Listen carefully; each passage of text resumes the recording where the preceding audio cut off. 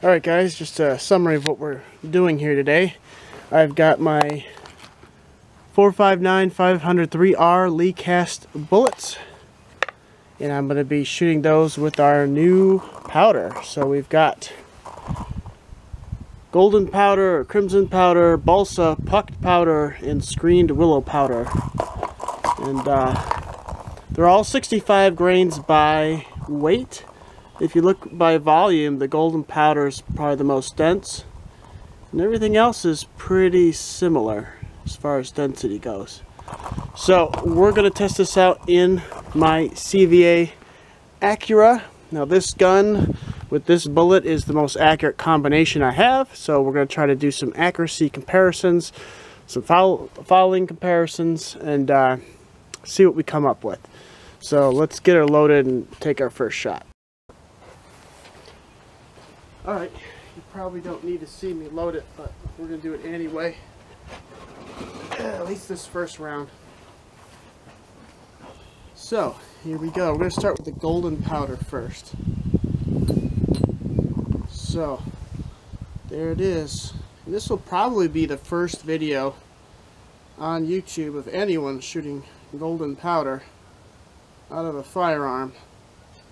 I know it's been done in cartridges, but I don't know if it's been done in a muzzleloader. We'll find out. So we're going to figure this all out real time. I also picked this rifle because it's very strong. So if something does go wrong, talking, not thinking, I like to put a wad on top of the powder in this rifle. So we're going to do, oh, and I have the 50 cal wads out. Give me a second. I'll grab the right wads and we'll start again.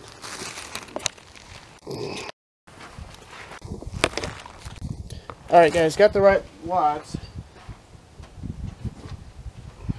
And you know my editing is non-existent.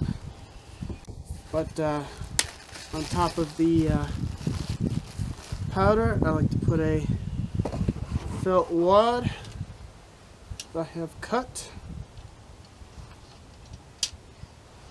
Help protect the base of that bullet. Not a lot of crunch. This stuff you can't really compress golden powder. So now we're going to get the bullet in there. I don't know if you guys can see.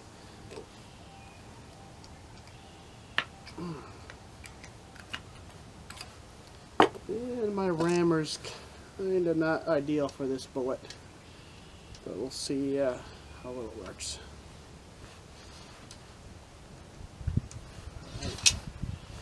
And we're seated, so let's cap it and take a shot.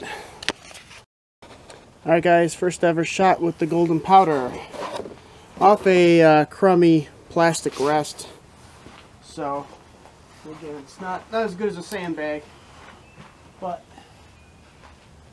good enough for what we're doing.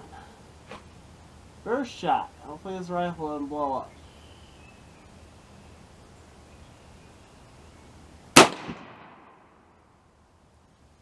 Alright. That was incredibly weak. So, golden powder may not be viable, but let's take a look here. Our initial speed was only 588 feet per second. And that shot went way low. I don't think it's going to stabilize at this speed. I'll shoot one more just to see what the fouling is like, because that's the big promise behind this stuff, is decreased fouling. The muzzle, it's hard to tell from here what's in there. But we'll shoot another one just for science. But I can already tell, at least the way I cooked this batch, it's not going to be viable yet. But more to come. I have to perfect this. Alright, second shot with the golden powder. You'll probably see the plume better than me. That's another thing I wanted you to observe, is what's going on with the smoke or lack thereof. So second shot, at least see if it'll kind of group or if it's just shotgunning out the barrel.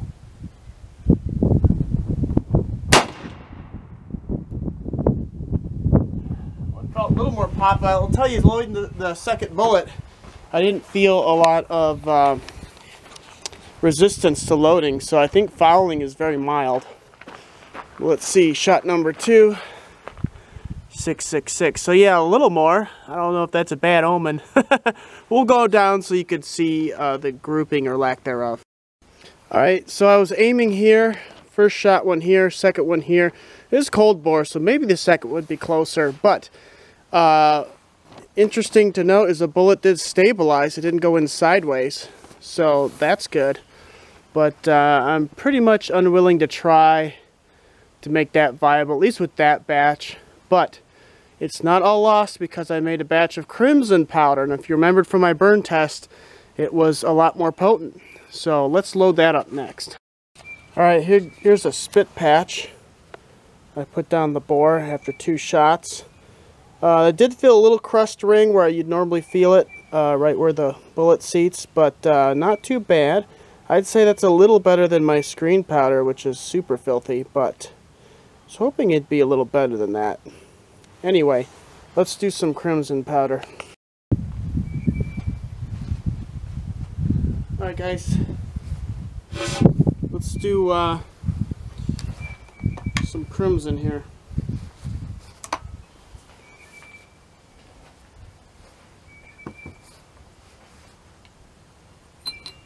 So this was cooked the same way, but we've added some iron oxide and some charcoal to it. So hopefully that's in frame. Same 65 by weight.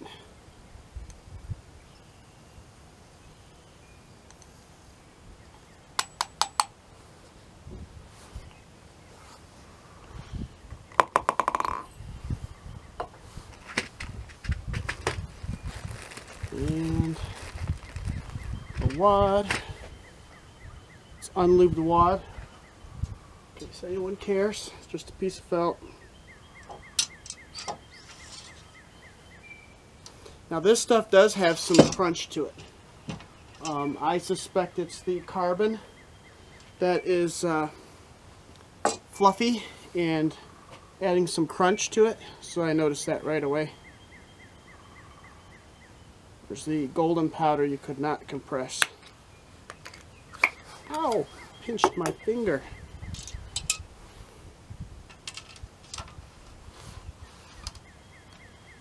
Down. Nice and smooth. Alright. I will set up for a shot and we'll see what happens. Alright, time for the crimson powder.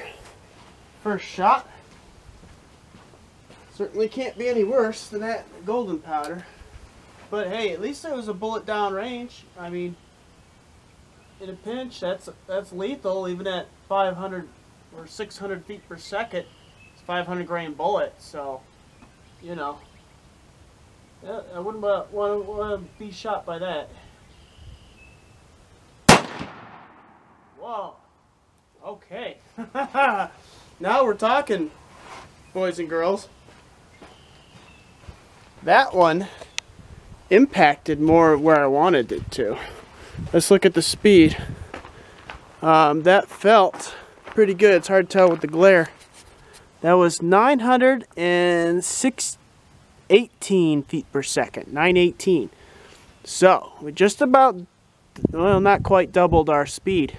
Let me take a few more shots and then we'll put a group together. Alright, one more shot with the crimson powder, just because it's a unique substance. Now remember, this was made with no ball milling, and no pucking, no dyes, none of that. Just cook, granulate, screen. That's it. Not even the carbon, my charcoal was milled.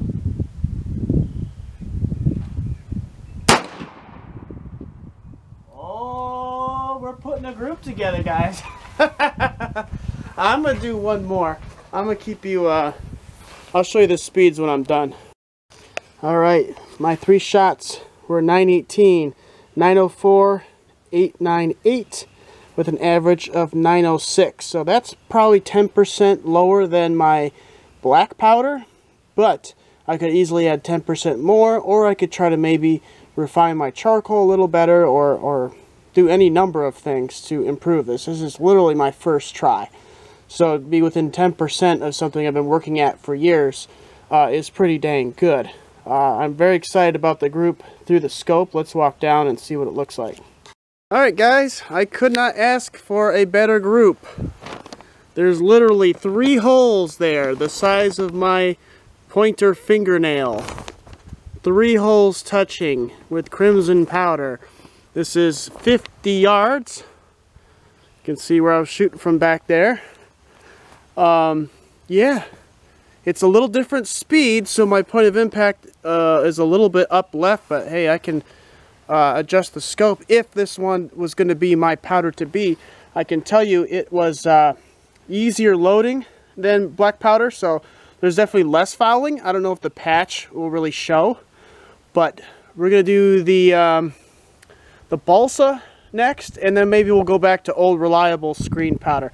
But that is an absolute winner, and I'm telling you, if I had bags instead of that crappy hard flimsy plastic rest, that would probably be even smaller. So that's a 1-hole gun with that particular bullet in my brand new crimson powder. Again, no ball mill, no stuff needed, just a frying pan, some water, and a few chemicals, and you can shoot this. So you saw it here first, folks. Alright guys, here's the spit patch from the crimson barrel.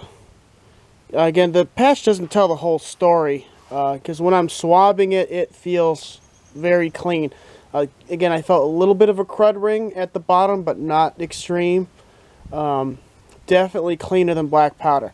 It definitely has a unique smell, because this is a sulfur-free product, so that may make it not corrosive. I mean, I'm still going to clean my barrel like I always do, but definitely an improvement on all fronts. So next up, we're going to do the balsa.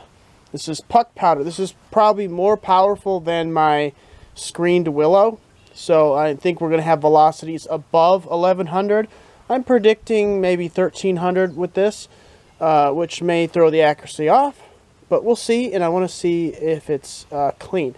So maybe I'll put a few more patches down the barrel to get it clean, so I don't have previous contamination. Alright, balsa is in the gun.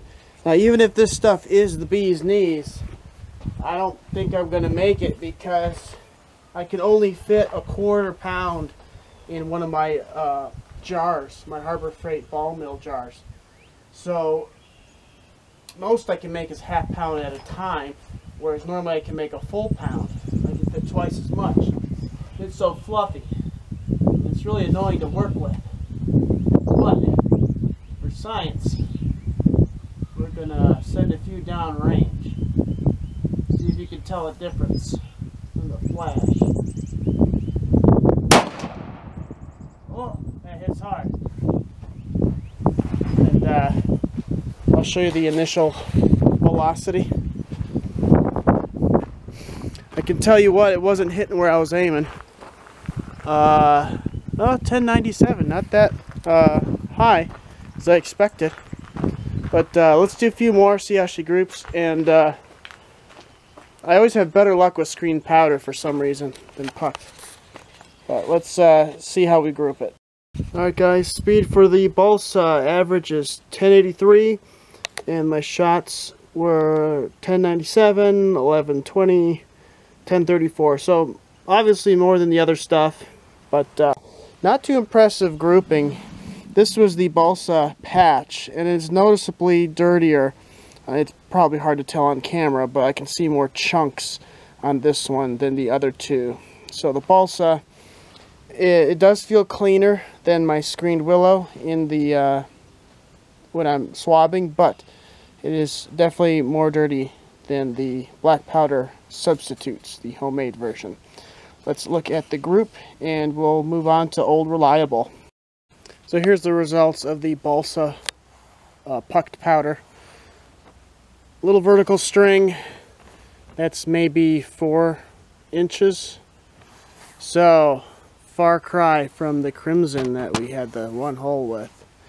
So let's go back to the screened. I wish I had my spray bottle. I would have flushed the barrel to get everything out. But so there might be some cross-contamination going on in there. But I'm going to clean it best I can at the bench. And then we're going to try some screen powder and see if we can't. Because usually I can get pretty close to that with the screen powder. But to be honest, that's pretty dang good. So it's going to be hard to beat that with the setup. Let's see what happens. Alright guys, 65 grains of screened Weeping Willow. This has always been my go-to powder for reliability, consistency, accuracy. It is dirty. It's really not that hard to make because I'm not pressing. I am ball milling, but that's a set it and forget it step. And I do consider the best powder to be the what I can get the best accuracy for. So some people on YouTube will say, well, this is faster, it's better. And this is slower, it's worse. Well, obviously if it's not useful, if it's not as accurate, I don't care how fast it is. I want to hit what I'm aiming at. So let's take a shot.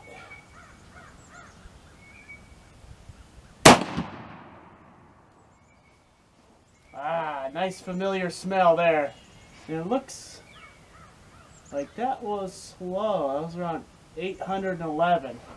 So we'll put a few more downrange and we'll do the drill. Alright, screened willow. Average 897. My shots were 877, 917, 897. So compared to Crimson, we are just a little teeny weeny bit faster. I mean, we were high 800s here, high 800s here. We got mid 900s here. The fastest was 918, and the fastest here was 917. So I'm thinking the speed is just about the same, even though it came out a little bit more for the Crimson this time. I think if we did it 10 shots, of course I'd be here all day, but we'd get a better average, and I think it's about the same speed, which is probably why we're getting about the same accuracy. So let's take a look at the target. Here we are at the target, and again I have 3 in one hole my finger fits through, and it almost looks like 2 shots, but I think 2 went, the third one went through the middle, because there's no other place it could have possibly gone. There's no way a flyer could have been past that. So screen, like I said, always reliable, always good. The Crimson surprised the heck out of me. I really wish the GP would have done better, the gold, because the gold is easy enough where it's worth my while to change process. The Crimson powder is not really worth it for me, since the screen doesn't require pressing and corning anyway, which is the most dangerous step. So if you're going to kill yourself, it's going to be when you're corning your powder. So avoiding that is a big plus. So this is another way to do it. This is sulfur free. So if you're worried about corrosion, I'm not. I mean, I clean my guns so well, it doesn't really matter to me. But it's another process, another very good powder that works very good, black powder substitute. And I just proved today that it can be very, very accurate. It can do the job.